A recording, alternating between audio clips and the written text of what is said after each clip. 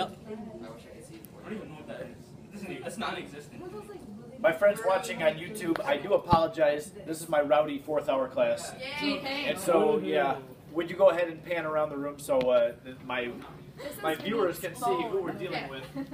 Him especially. What? I didn't do anything. I didn't do anything. Take it back. So yeah, we try to get through some chemistry in here. Try. But you see who's in the room.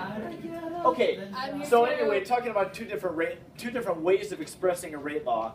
I made a big deal about this yesterday, and of course in the reading assignment it did try to make a big deal of it too.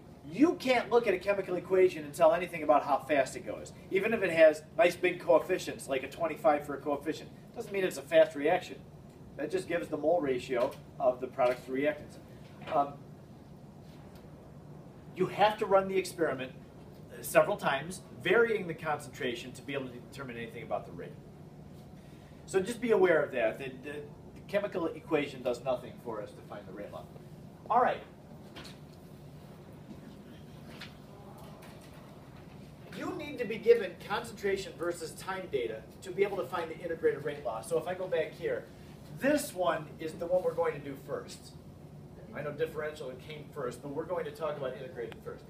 On Thursday, we'll be doing a lab, and it's going to have you finding an integrated rate law because you're going to be able to measure concentration versus time.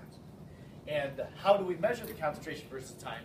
That is by use of a spectrometer, which I'll show you, but we'll talk about tomorrow.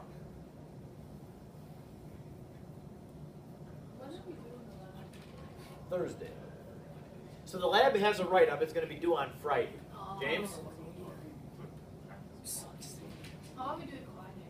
What's that? You could today. Yeah, I'll go over a couple with you today. So yeah, you can start today. 16th. 2 weeks from today. Tuesday. Tuesday the 16th. The quiz is that Friday. So are we gonna have like The 12th. labs for that? We're going to have 2 labs. We're going to have one on Thursday and then one mid-next week. The one mid-next week is not going to have a write-up. That part's nice. Yay.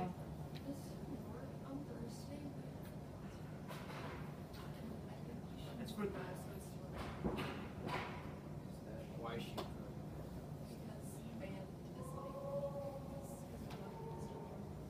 Yes, Mr. Moore, please.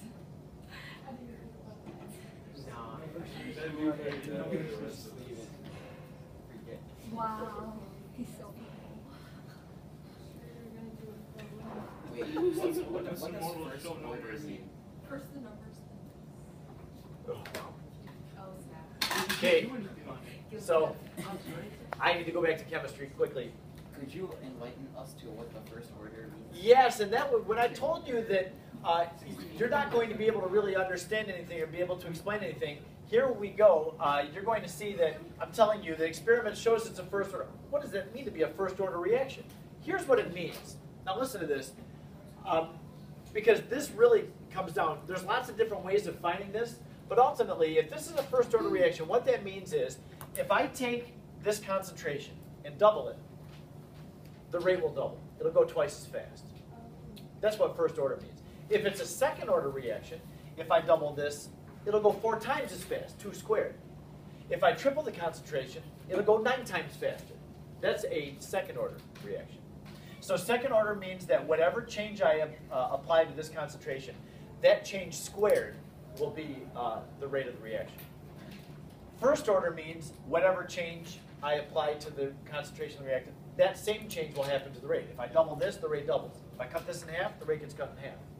Oh, so there's another order of the T. How does this concentration affect the rate? That's what the order means. Yep. You can also have zero order. If this is a zero order reaction, that means that if I cut the concentration of this in half, it doesn't affect the rate. It's still the same rate. If I double the concentration of this, or multiply it by 10, it's still the same rate. So zero order means that the rate does not affect, or is not affected by the concentration of the reaction. So you can have zero order, first order, or second order. Mathematically, it's possible to have third order, but third order reactions are not likely. And we're going to find out physically what that means later on. It's going to take us a week or so to talk about what really is happening to cause these orders. Yeah. So it would be like the coefficient to the n power and n power being the number of orders. So if it's like second order, so it would Yes, be 2 to not the coefficient, though. It's going to be the concentration Oh. to the n power. Yeah, and the power is the order. Yep, James? I think I missed this, but for zero order, basically. The 2 doesn't matter anyway for the rate of the reaction. Zero order means that if I change the concentration, it doesn't affect the rate. The concentration is not affecting the rate. If it's first order, that means that if I double the concentration, the rate doubles too. Whatever I do to the concentration, the same thing happens to the rate. If it's second order, whatever I do to the concentration, that change squared is what happens to the rate. So if I cut this in half, if it's second order, the rate goes down by 4. Follow? Yeah.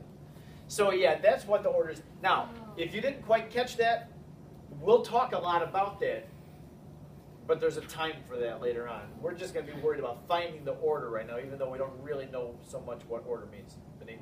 So, is it like a direct relationship, I guess? So it doesn't have to be a slope of 1. It can be like 2, for example. For example, if you double it here, then it'll go quadruple here, triple it here, it'll go 6 times faster. Yep. Right. Okay. Zero order like equilibrium or? No, it doesn't have anything to do with equilibrium. Zero order just means that the concentration of the reactant doesn't affect the rate. The rate's going to be whatever it is, regardless of how concentrated this thing is. Okay? All right. So we have this slide. This is going to be kind of wacky. I'm going to do a little derivation. If you haven't had calculus yet, I just want you to smile and nod your head like, oh yeah, okay, okay, and I'll never know. Yes. You don't have to. There's 2 things I want you to write down. I'll tell you what they are in a second. Okay? So you can just take a break from writing this down. You don't have, unless you just love deriving things in calculus. You should also go ahead and write it down. Okay, so it's okay if you don't, because ultimately we really don't need to know how we get these things, but I want to show you just so you know where they come from. So this thing right here represents the rate of the reaction. The rate of the reaction is how fast that's going down over time. That's a rate. That's equal to this thing, which shows that it's a first order reaction because it has a K value. And you saw this in the reading assignment from yesterday. There's the rate constant times the concentration to the first power. And remember, if you double this, the rate doubles because it's 2 to the first power. Or 2 times that to the first power. Should I call That's Benny fine. Gregory? What? Should I call Benny Gregory? The calc god? I think he gets it. Go for it. I'm going to take this relationship right here. This is a rate and this is a rate, so they're equal to each other. The first order rate law looks like this. We haven't done those yet, but that's what it would look like. I'm going to take these and put the N2O5 concentration terms all on one side, everything else on the other side. So we'll do it down here. Oh, you see that I've changed my deltas too into D's. How does the delta change it? Why did the delta change into D's? Because calculus. They really are the same thing, they're just Calculus. changes. And yeah, in calculus you use D's, not delta. They really represent change though, both of them do. Okay, so anyway, I'll take this N2O5 and put it over here with the DN2O5. So when I divide out the N2O5, it's going to be 1 over concentration N2O5. D N2O5. That negative sign is going to go over to the other side with the dt. So on the other side is going to look like negative K dt. Okay, let me see a smile and nod. Oh, okay. Yeah, I followed. The next thing that we'll do, integrate both sides. Ooh. Let's Oh, integrate, and that's what God. it's talking about in some time interval. Yeah, I'm gonna go out. Let's use the multiplication rule, guys. Wait, what is that? So that's from 0 to t. Oh, T being some amount of time. We've watched this reaction changing over some amount of time, from the beginning to some t. You like this, Lana? What does that even Good. mean? James? Why is there a random- Wait. Shh. James? They're both 0 to t, right? Yes, I'm sorry. My t doesn't look very good. Yep. They No, have it's to a be over the 40 same time interval. Vortex. Both sides do. Right. All right. It's a vortex. Lena. Oh, no. Okay, Not sure. Lena. I mean, you can answer anyway. Wait. We'll integrate the right side first because that's simple. What's the integral of dt? T. Just t. Wait. Right. It would be 1 dt. What's the integral of 1? It's just, yeah. So wait, we're just taking the dN05 and dt as just 1? Or negative 1? Because you're just saying the k is equal to 1 over n205, right? What happened to the dN05? I didn't say k was equal to the n k of what? Because see, you divided n205. I divided that out. Yeah. So then where'd the dN05 and the dt term go? In the integral. That's right there. The dn205 is right there. Oh. The dt is right there. Okay, sorry. I left my changing. Well, this is a differential equation. I just put the Okay, sorry, I didn't see that. two changing terms on one on each side. You Okay. can get the negatives. There's a negative sign right there. Yeah.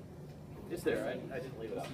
So you know that the negative k is a constant, can come out of the integral. So the integral of dt is just t, and it would be t at time t, which is just t, minus t at time 0. What is time 0? 0. It's the beginning of the reaction, the initial point of the reaction before anything happens. So over here, it's just going to look like this, equals negative k, that was out of the integral, times t. Remember, it was minus t0, which is just 0.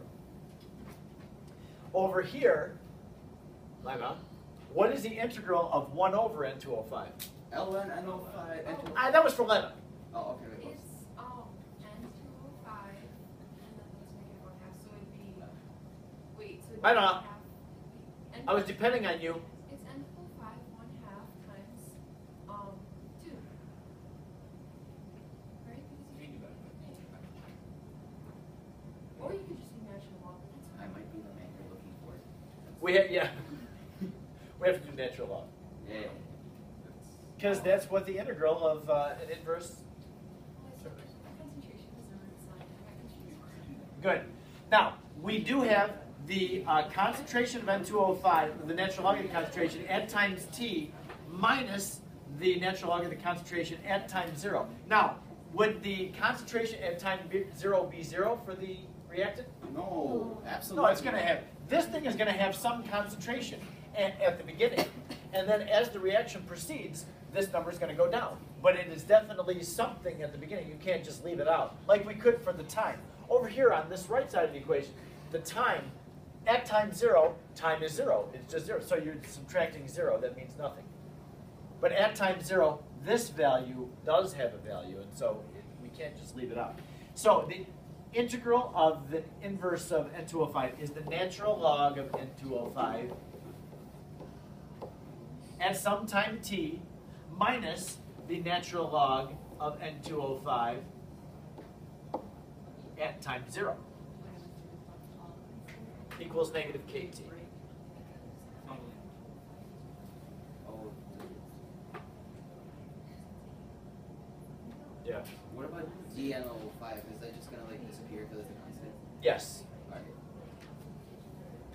Just disappears. We don't add, you know how normally in calculus you add plus some arbitrary constant. Normally we call it c. You don't. Wait, what? And I'm not going to either. Even though we are going to have, well, you'll see in a second, and I'll come back and talk about that c. All right, this thing is going to be rearranged just a tiny little bit. I'm going to take that natural log of that term and put it over on the other side. So since it's being subtracted here, I need to add it to both sides to move it over.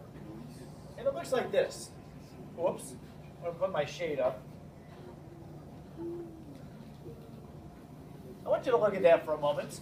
That was just moving the ln of N2O5 over to the other side by adding it. Should we write this down? No. I'll tell you what I want you to write down. What do we see right here? That and that. The k value is a constant.